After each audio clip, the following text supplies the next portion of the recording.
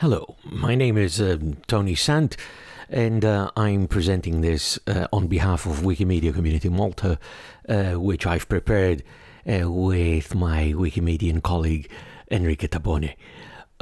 We are glad to be here at Celtic Knot Conference 2022 with news from Malta for this year, and it would be good to start with a very brief introduction about the Wikimedia Community Malta, which is based in Valletta. We operate in two languages primarily. Both of these are official languages in Malta. Maltese, which is the national language and which we focus on primarily, as well as English, which is an official language in Malta.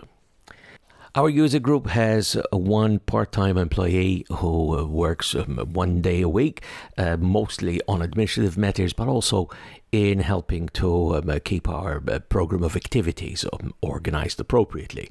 We are a registered NGO, which in Malta is known as a VO, a voluntary organization, since 2016, which is also when we became a Wikimedia Foundation affiliated user group.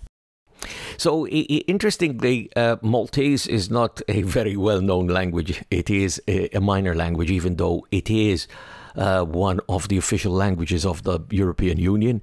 It's hard to find even on the list of languages on Wikipedia, and once you scroll down through the languages, eventually you find it there. This is because the Maltese language Wikipedia, which we call Wikipedia, has fewer than 10,000 articles. Having said that, though, we are making progress. It is during the period since the last language conference that we have exceeded 4,500 articles, and this is a new pace that we've gathered through the organization of the user group of Wikimedia Community Malta over the past 7 years or so.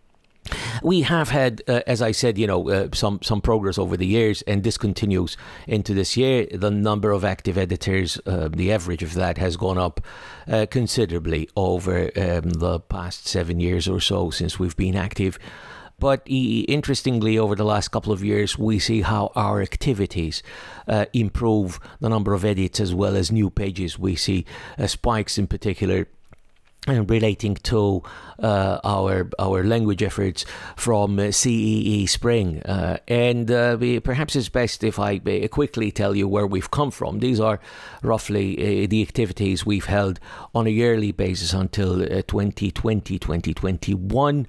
But now we're moving ahead, and in our current program, this is a revised version, if you will, of our annual activities, focusing primarily on Wiki Loves Monuments, but also looking at Wiki Loves Folklore with some focal points on feminism and folklore, and as well as art and feminism, which we call Folklore and Feminism.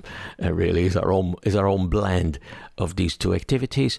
And then, as I said, not only CEE Spring with the Central and Eastern European colleagues, but also moving into Wiki Loves Earth, which we've introduced in the current round for the first time. The numbers in the past year or so have not been very encouraging. In fact, we've seen a slight downturn in the number of editors participating in CEE Spring in the current cycle. This is a trend that is common, I would say, across a number of other languages as well as countries.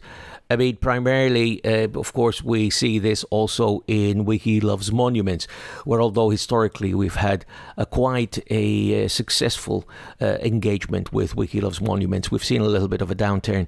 A part of this, of course, is because of the COVID restrictions and so on and so forth. But we still think that overall we're still making progress, so much so that in 2020, we had a top 20 photo in the international contest, which is this one that you see here, a very wonderful image, as well as in the current round for Wiki Loves Monuments in 2021.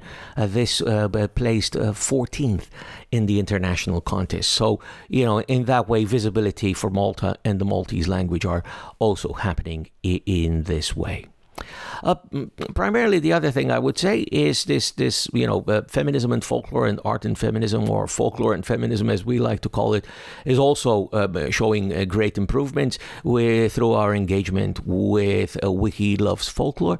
You'll see, of course, that it's not just the number of articles being created and the number of articles edited, but also the number of editors that is growing here quite substantially. When you take a look at some of the images that have been submitted for Wiki Loves Folklore this year, you can see how colorful and vibrant all this is. So anyhow, that's the latest from us in Malta, and as we say, grazie.